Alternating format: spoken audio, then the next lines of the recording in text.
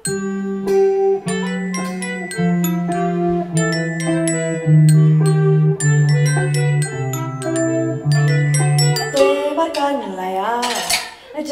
dibiar kapal sikan di kemudi.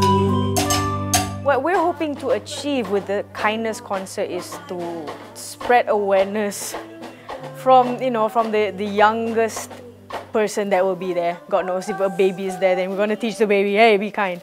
And it's important to teach the younger generation to grow up to become someone who is kind to no matter what background, and that kindness will build into a better nation, and that's important.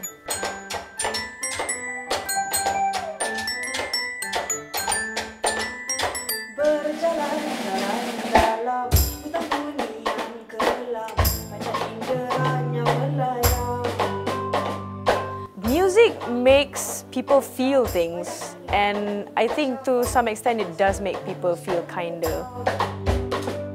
Most of the songs that I write for the Venopian Solitude, things like Hantaran Mahal, or there's a song that I wrote about incestuous rape, and it's like, wow, that can be made into a song, and I did, because simply from reading an article about that infuriated me.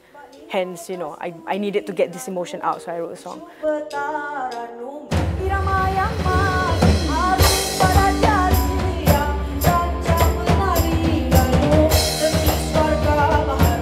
And I'm going to write songs about things that that concerns the community and the society.